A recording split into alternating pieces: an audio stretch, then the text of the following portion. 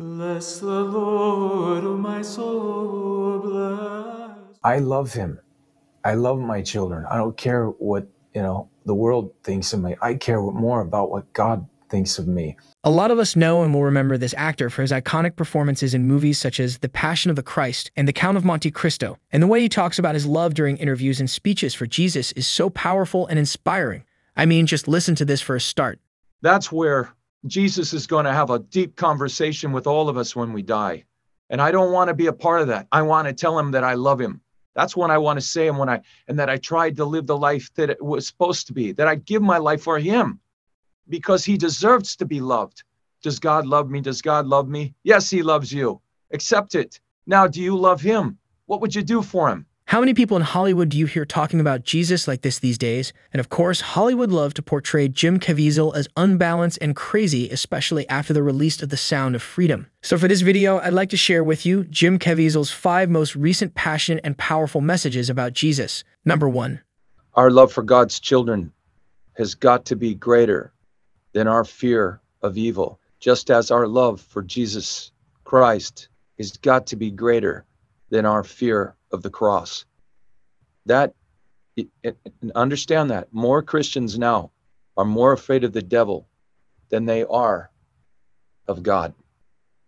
God could destroy the devil without a glance. And I see this all the time in churches, and I bring it up. I have this movie, Passion of the Christ, and how many come up to me and say, yeah, I didn't see that film because I just don't like what you guys do to Jesus.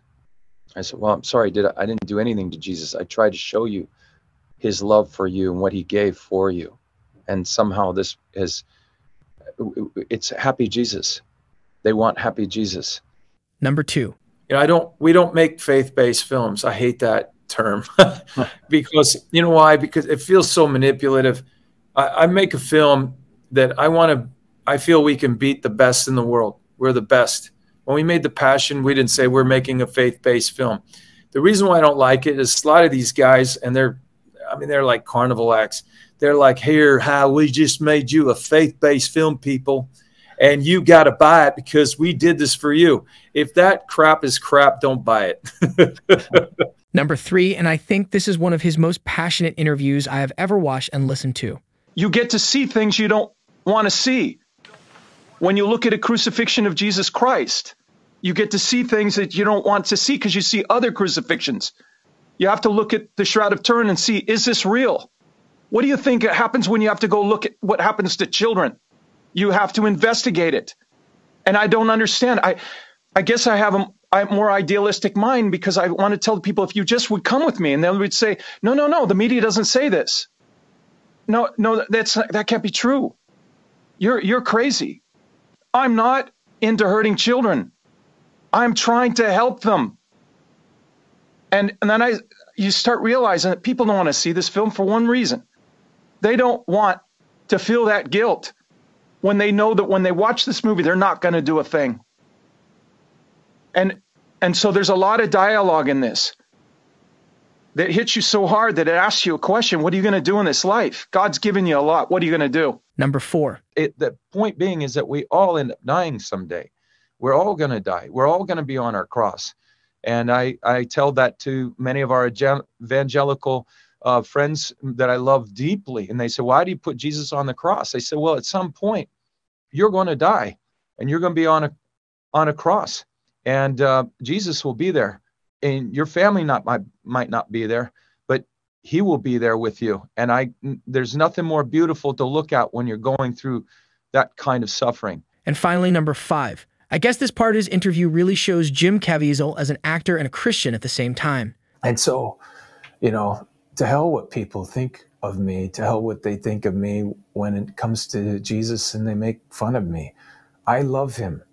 I love my children. I don't care what, the world thinks of me. I care more about what God thinks of me. But I want the world to know how much I love him, and I'd give my life for him. And I had to. I had the passion. I had open heart surgery, 2 heart surgeries, including open heart. I was lacerated twice from the whips. I had my left shoulder taken out.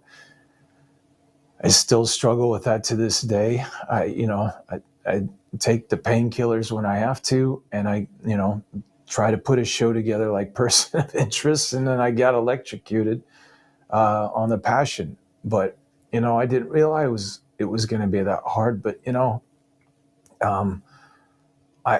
always I don't want to curse here. I'm not trying to, but like f my feelings is what I always say when I want to quit. And I got to tell you, when I was doing the Passion, during one of the hardest parts, when my head got crushed into the ground, I looked over to Mother Mary and I say, Elohimi, behold, Mother, Chudacha Chadesh, I make all things new. When that shot that about 5 times, on the 5th one, I was so broken. I just turned to Jesus in the heavens, and I said, I don't want them to see me. I only want them to see you. Do you like this compilation? If you like it, please let me know down in the comments and I'll come up with part 2, because there are a lot more powerful and inspiring messages said by this man, and we're very fortunate that there's finally a Christian actor who means what he says and actually standing up to Hollywood culture of sex, drugs, and whatever else they're doing. Thank you so much, everybody, for taking the time to watch this video, and until the next one, God bless you.